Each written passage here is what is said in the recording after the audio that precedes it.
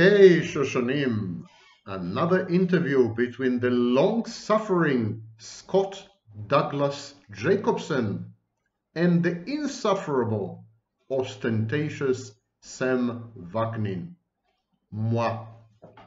And today's topic is in sheep's clothing, victims who are victims just in name. Like rhinos, Republicans in name only, VINOs, victims in name only. Today's interview was published yesterday in News Intervention. In the description area, you will find a link. Click on it, and it will take you where you have never gone before. And that's a threat, not a promise. Okay, enough nonsense. Let's get to business. My name is Sam Vaknin. I'm the author of Malignant Self-Love, Narcissism Revisited, what else? And a professor of psychology. And I just gave an interview to News Intervention about the issue of victimization, victim movements, and so on and so forth. I'll read to you the interview. Scott Douglas Jacobson. What defines victimization, he asks. What defines a real victim in contrast to a fake victim? The ineffable Sam Vaknin responds, victimization involves the denial of the self-determination, identity, self-actualization, rights and boundaries of a person without their express consent and collaboration. Dazzled Jacobson. What makes victim identity movements, in fact, movements? Vaknin. When victimhood becomes an organizing and explanatory hermeneutic principle, when victimhood becomes a determinant of the victim's identity and a socially binding force centered around grievances, prosocial or communal grandiosity, entitlement, conspiracism, paranoid or persecutory delusions, aggressive engagement, or on the other end of the spectrum, schizoid withdrawal, dysempathy, lack of empathy or declining empathy, defiance, reactance, and contumaciousness, a rejection of expertise and authority. When you have all these together, we have on our hands a victim identity movements. You can find all these, by the way, in the narcissistic abuse movement, with the likes of empaths and muses on supergalactic empaths and all this supernova bullshit. These are actually narcissists with grandiosity, aggression, paranoid ideation, and so on and so forth. So that's a prime example of a movement in the making, coalescing as we speak in front of our eyes. And I say in the interview, no one is a victim. I repeat, no one is a victim.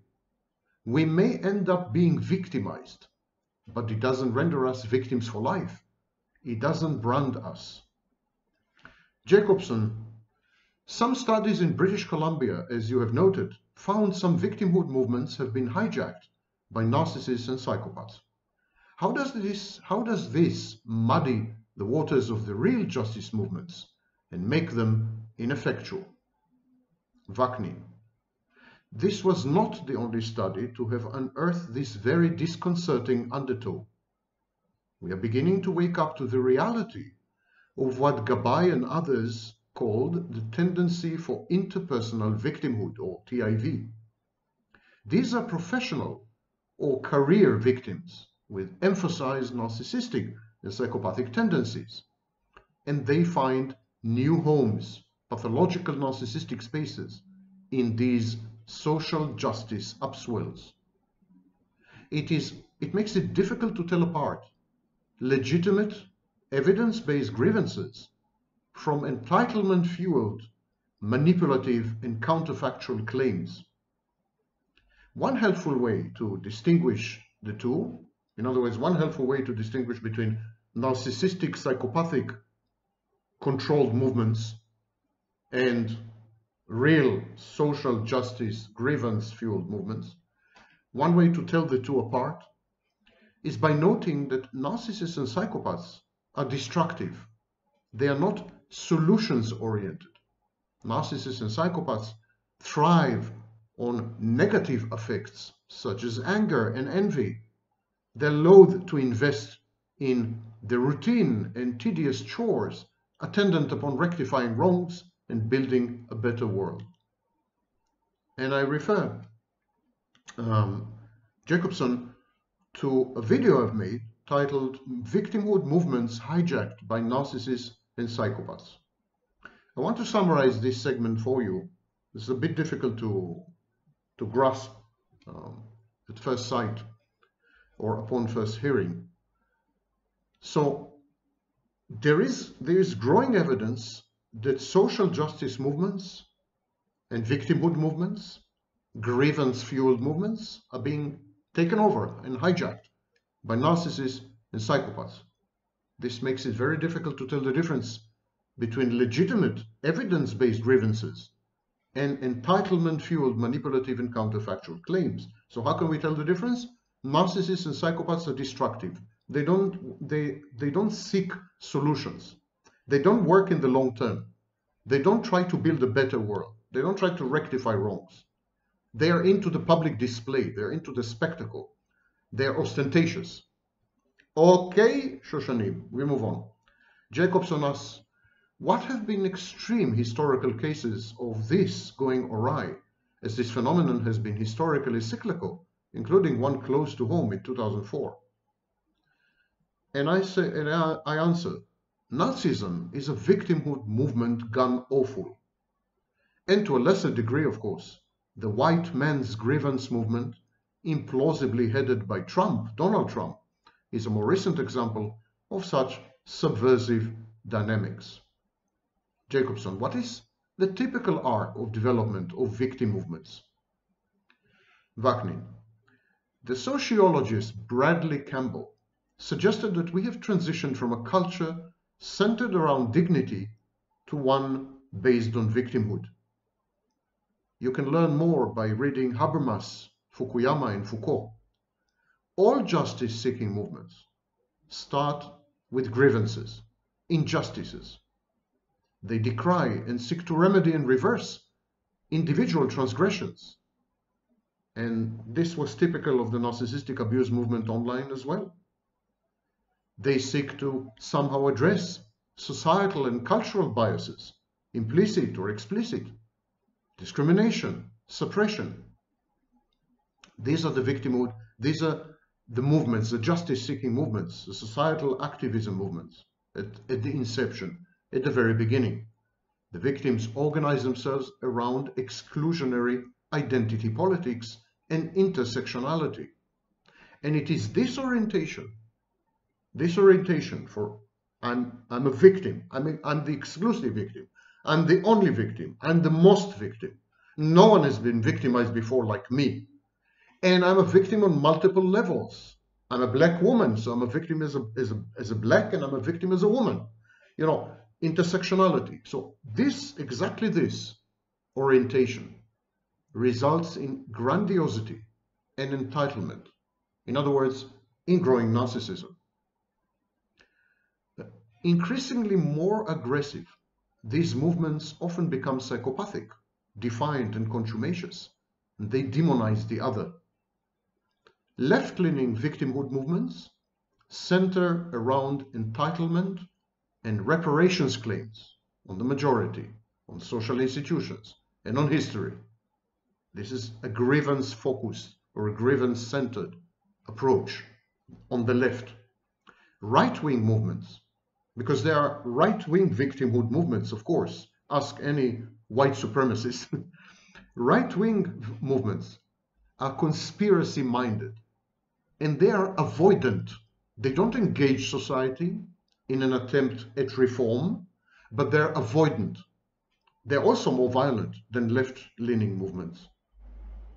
Narcissists and psychopaths gravitate toward such movements in order to obtain narcissistic supply, power, money, and sex.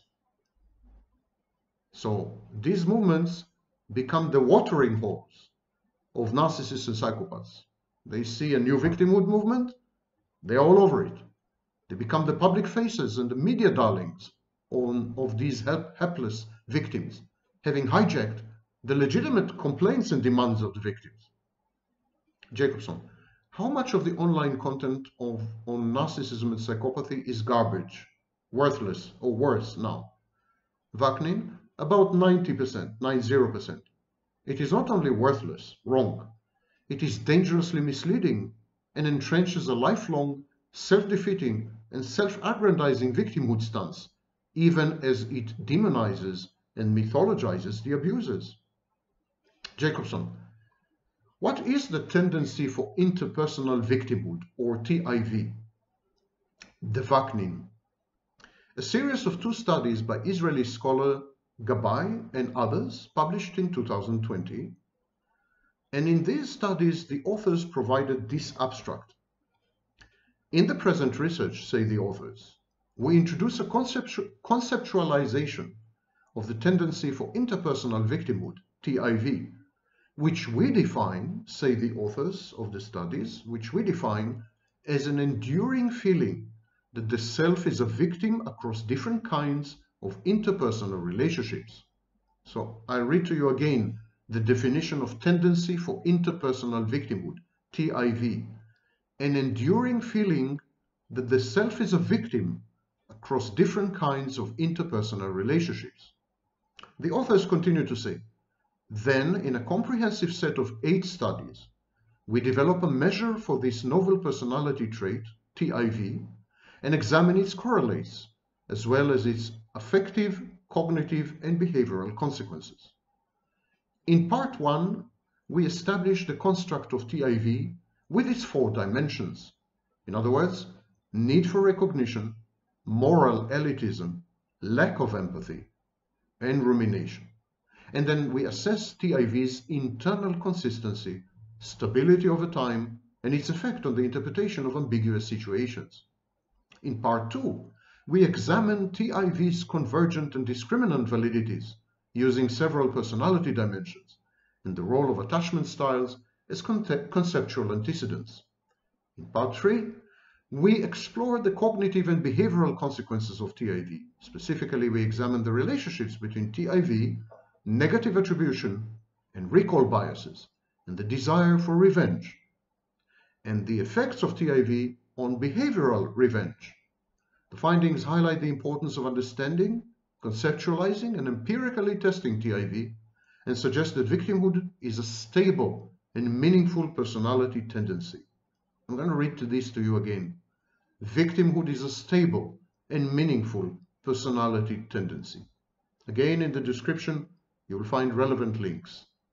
I refer Jacobson to another interesting study. It's a study titled Signaling Virtuous Victimhood as Indicators of Dark Triad Personalities. It was authored by Ekin, Qian, and others. It was published in the Journal of Personality and Social Psychology of the American Psychological Association in May 2020. And here's a sentence, an excerpt from this study. New research provides evidence that narcissism, psychopathy, and Machiavellianism, maladaptive personality traits known as the dark triad, are associated with overt displays of virtue and victimhood. I'm going to repeat this mind-boggling sentence. Evidence shows that narcissism, psychopathy, and Machiavellianism, manipulativeness, maladaptive personality traits known as the dark triad, are associated with overt displays of virtue and victimhood.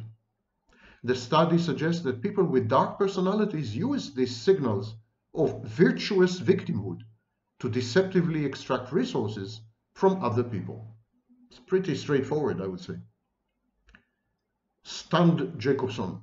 What are the primary signifiers of narcissists and psychopaths who have or might hijack legitimate victimhood justice movements, looking for money, power, and sex? Sex. Vaknin. Ironically, these narcissists and psychopaths who latch onto social justice movements, They're usually prosocial or communal narcissists and psychopaths. They often control from the bottom. They emotionally blackmail other people by being self-sacrificial or by posing to be victims.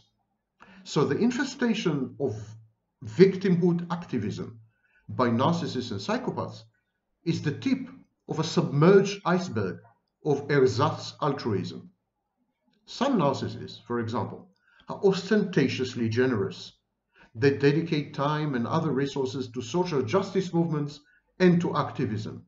They donate to charity, lavish gifts on their closest, abundantly provide for their nearest and dearest, and in general are open-handed and unstintingly benevolent. But all this is a facade, it's fake. It's a form of virtuous signaling. How can this be reconciled with a pronounced lack of empathy and with the pernicious self-preoccupation that is so typical of narcissists? And so we need to understand that ostentatious giving is a way to extract narcissistic supply. Posing as a victim is a way to garner attention. The act of giving enhances the narcissist's sense of omnipotence, his fantastic grandiosity, and the contempt that he holds for others. It is easy to feel superior to the supplicating recipients of one's largesse. Narcissistic altruism is about exerting control and maintaining control by fostering dependence in the beneficiaries. But narcissists give for other reasons as well.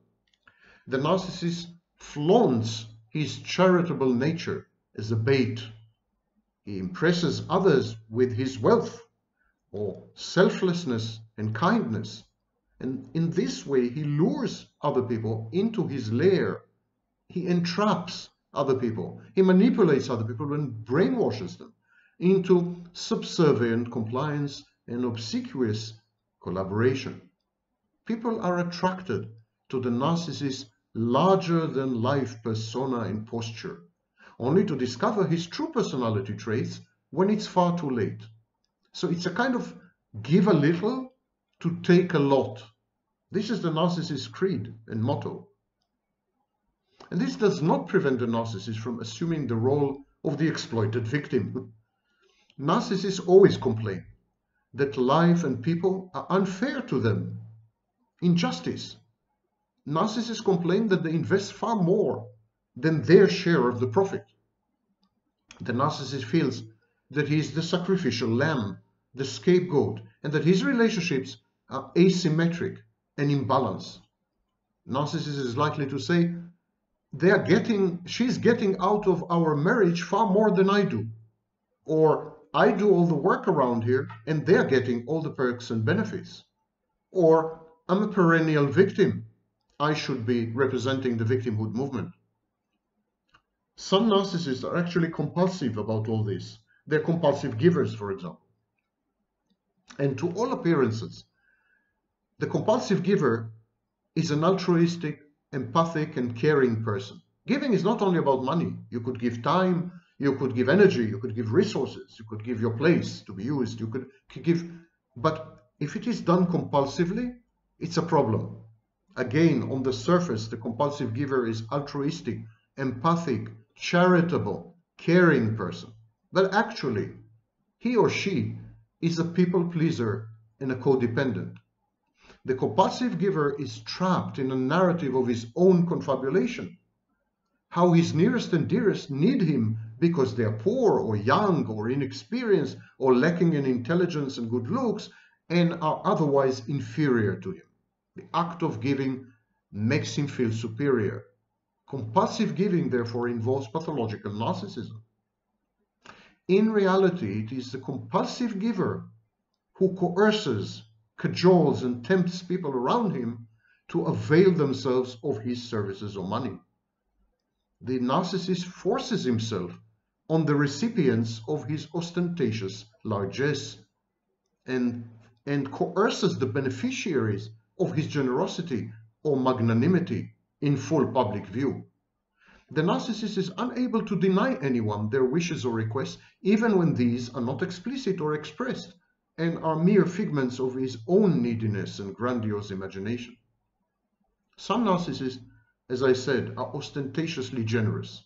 I don't know, they donate to charity, they volunteer, they lavish gifts on their closest, abundantly provide for their nearest and dearest, and so on and so forth. And so, again, it makes them feel superior. There is a subgroup of narcissists, codependent narcissists and so on. These are people pleasers. And they also gravitate towards victimhood movements. People pleasers dread conflicts and they wish to avoid them. They're conflict averse. And so they need to believe that they're universally liked. They're always pleasant, well-mannered, civil, conflict averse, but at the same time they're evasive, vague, hard to pin down, sometimes obsequious, and generally a spineless non-entity. This is the profile of the covert or vulnerable narcissist. These qualities are self-defeating, as they tend to antagonize people rather than please them. But conflict aversion is only one of several psychodynamic backgrounds for the behavior known as people-pleasing. And these other components or elements in people-pleasing, in conjunction with the conflict aversion, drive these covert and vulnerable narcissists into victimhood movements. There's kind of power in numbers. Some people pleasers cater to the needs and demands of other people as a form of penance or self-sacrifice. Many people pleasers are codependents and they strive to gratify their nearest and dearest in order to allay their own abandonment anxiety and the ensuing intense and at times life-threatening dysphoria. It's kind of like, I am nice to him, so he won't break up with me, or if I cater to her needs, she will never leave me, and so on. Then there are people pleasers who are narcissists. Pleasing people enhances their sense of omnipotence, grandiosity. These kind of narcissistic people pleasers seek to control and disempower their charges, the people who benefit from their services. And so they say, she so depends on me, and she so looks up at me, to me. She so looks up to me that I cannot abandon her. Even the pity of these self-pleaser narcissists, even their pity, is a form of self-aggrandizement. They say, only I can make her life so much better. She needs me. Without me, her life would be hell. These narcissistic people pleasers are misanthropic altruists and compulsive givers.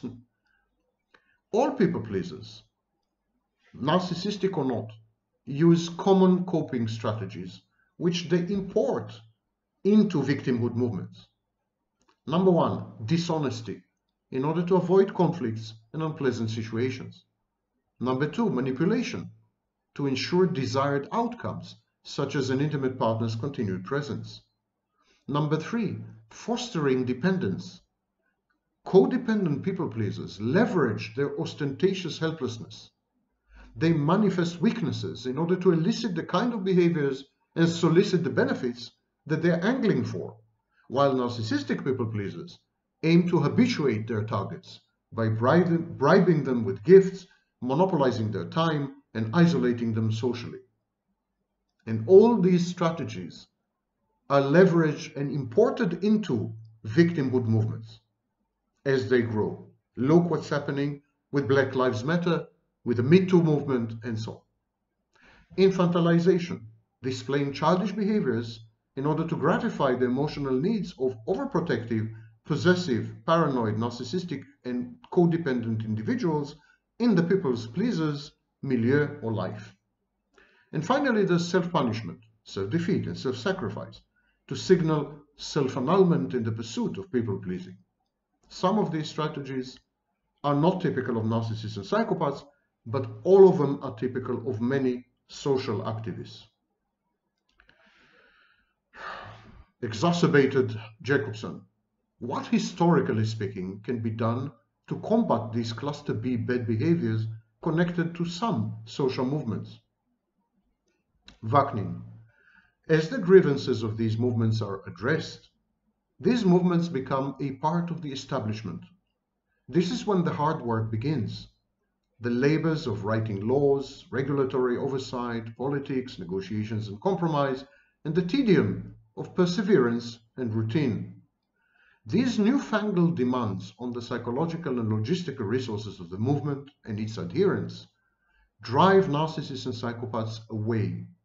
They are unaccustomed to, and they reject the hard slog and the often Sisyphean undertakings of public policy. In other words, they're lazy. And then Jacobson, thank you so much for the time and opportunity, Dr. V. Dr. V, is it V for victim or V for Vaknin? Just kidding. Thank you for suffering me yet again. And to you too.